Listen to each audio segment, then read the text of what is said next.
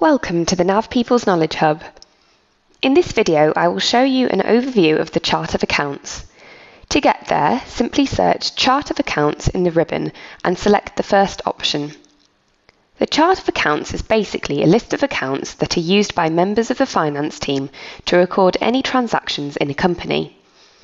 To add a new account, select New located in the ribbon. Fill in the relevant fields for the account to be created, such as number, name, whether the account will correspond with the income statement or balance sheet, general posting type, the general business posting type, and the general product posting group. Then simply click on OK once your input of data is complete. Now your account has been created. So if we scroll down and take a look, we can see the new recycling account. However, a newly created account is not indented.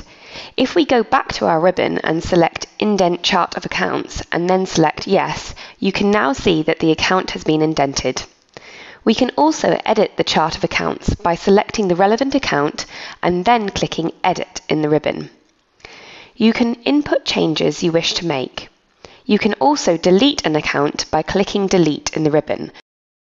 However, you cannot delete an account with transactions associated with it.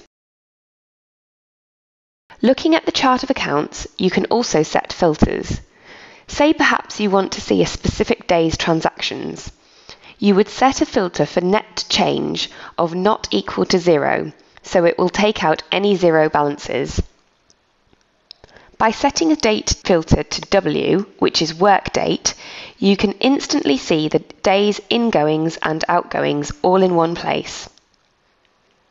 The NAV People offer free training on all aspects of NAV. Please visit our website to find out more, www.thenavpeople.com.